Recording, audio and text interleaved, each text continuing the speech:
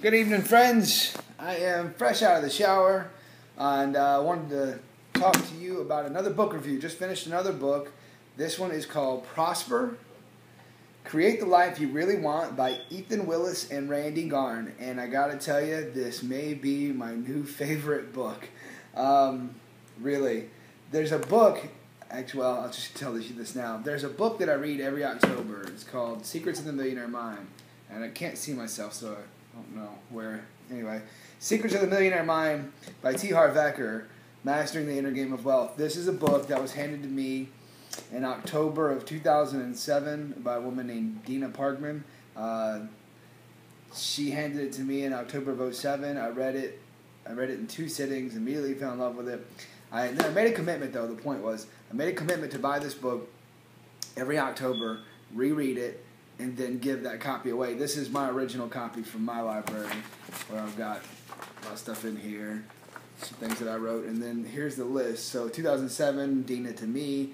In 2008, I passed it on to my friend Wade, then Lakeisha, and then Jake, then Ryan, and then Natalie. So what I do is every year I buy the book again and reread it, and then I'll pass it on to someone, asking them if they would read it, and then pass it on to someone else to kind of keep it going out there. And I thought that I would do that with this book at least until I am a millionaire, and then reevaluate from there. But then I read this book in October, knowing that I'm about to read this one next and do that whole thing. And then as I'm getting into it, I gotta say, this book really resonates with me in a lot of ways. So anyway, I did make some notes here, so let's get focused. Focus. We don't want to make this a 6-7 minute video. It needs to be 2 or 3 minutes. In and out. Let's go. Let's do this. All right. So this is from the book. I'm reading from the book. We see prosperity as multidimensional. When you are happy, when you have enough money, and are at peace with how you are earning that money, this leads to the sustainable state we describe as prosperity. Balancing these 3 things, money, happiness, plus sustainability, leads to prosperity. Prosperity that we value depends on creating income consistent with our inner selves, our core selves. Without that, no amount of external compensation can fully make us happy. So our definition is represented by the following equation. Money plus happiness plus sustainability equals prosperity. Money is not, as has been asserted, the root of all evil. It is the want of money that is the problem. And by want, we're talking both of the desperation for and the constant unfulfilled need for money. It's the want of money, in other words here. The lesson of history is that it's the love of money above what we truly value that creates misery. And then I put in the notes here, in other words, don't compromise your virtue or your value for your money. And of course, if you're a Jim Rohn fan, you heard Jim Rohn in there. Don't compromise your virtue or your value. No. Anyway. Oh, I like this.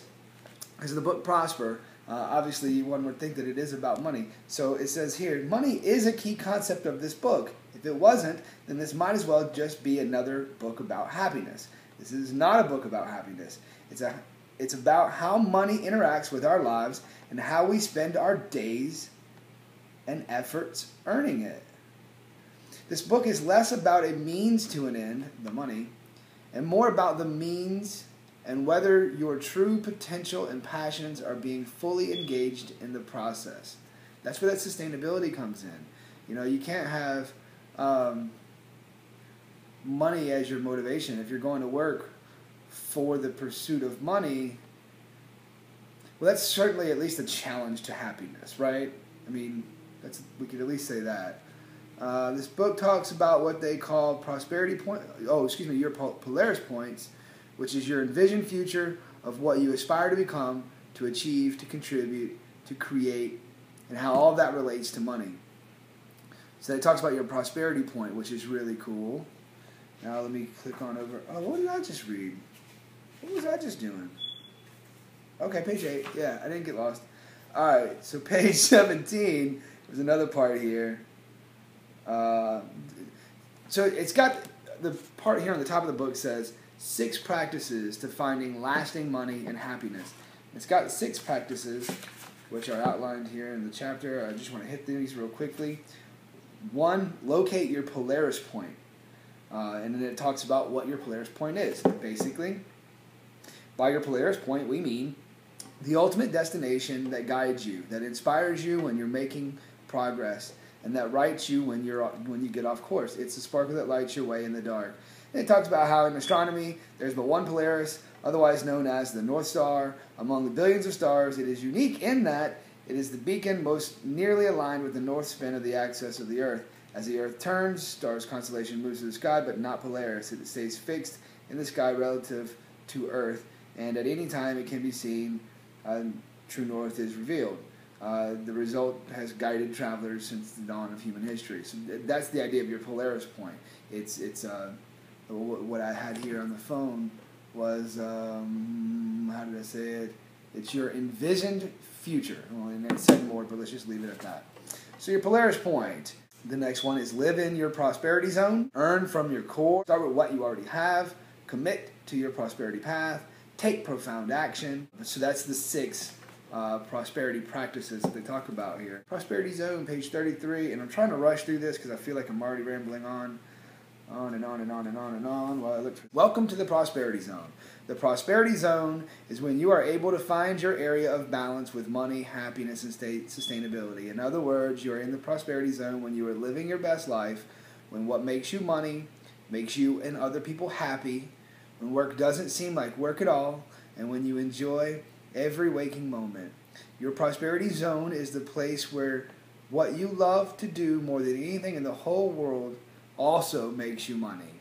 You stay in your prosperity zone by working from your core and doing what you love. That's what's up. Okay, page 43, my last one. And then I will cut this video off because I know we got to be in the 5-minute, 6-minute range now. Earn from your core. Your core consists of 3 elements: your values, your sense of purpose, your unique set of abilities, talents, and passions. Passion and profit actually mix. Anyway, it talks about earning from your core, the core of who you are, the core of what you want to do in this life. You know, what is it that feeds you?